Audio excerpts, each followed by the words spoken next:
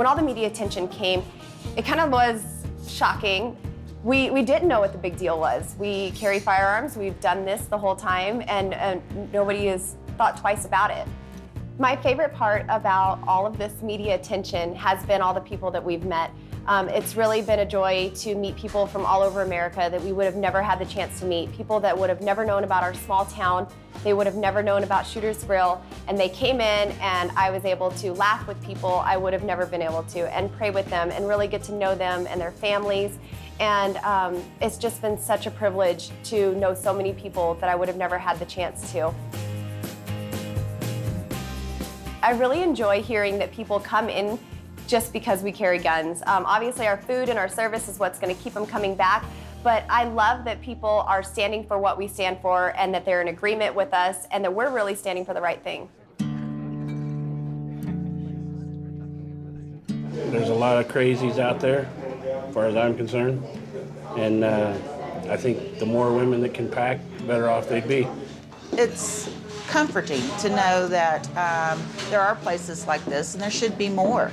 And if the bad guys knew that, you know, women carry guns too, maybe there wouldn't be so many bad guys out there.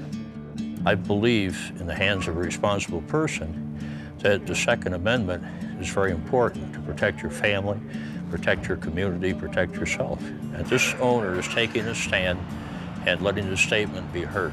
We have to have insurance against a sickness that may or may not come. We have to insure our vehicle against an accident that may or may not happen. In owning a restaurant, I have to have fire extinguishers in case there's a fire that may or may not ignite. Yet, there are people who want to strip me of the right to protect my body, which to me is far more valuable than a car or a building.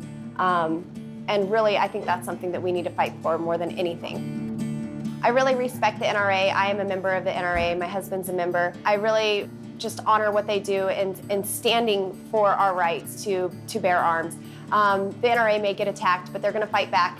You know, Shooter's Grill may get attacked for carrying firearms, but we're going to fight back. We certainly aren't as large as the NRA, but if there are many of us who join together and we have the NRA that has our back and will go and fight the big fights for us, I really think that we could get something accomplished.